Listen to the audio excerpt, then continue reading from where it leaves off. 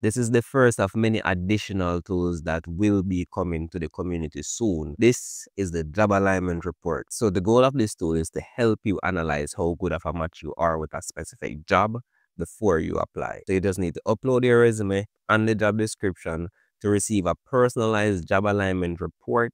This will break down how well your resume aligns with the specific role you're targeting and what you need to improve your chances of landing an interview. But nothing beats showing you how it works. All right, so how this works is you need to enter in your email address, first name, last name, upload your resume, PDF only, and then you copy paste the job description right here. Not the link to the job description, you copy and paste the entire job description.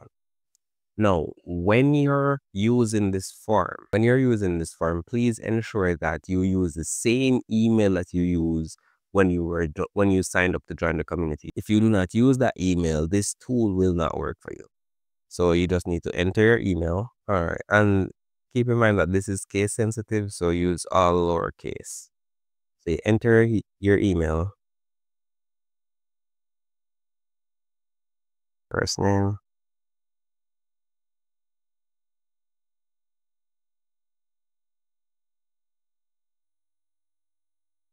and then you just paste the job description and hit submit. All right, once you've submitted that, you give it 5 to 10 minutes, should be there sooner. But this is a queue-based system, so it's first come, first serve. And then we're going to go to the community, and you're going to look for the job alignment tab.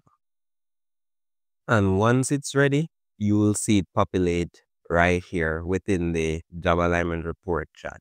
You will also be getting an email of this as well. So you don't always have to come to the chat to gain access to this document. It will also be sent to you via email.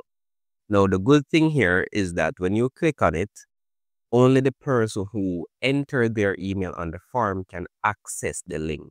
So no one else can access your job alignment report. And this is what it looks like. It will give you an overall score, letting you know how well you align with the position you're applying for.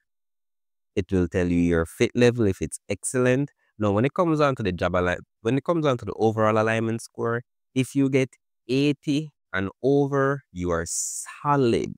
You can go ahead and apply. I recommend applying to that job.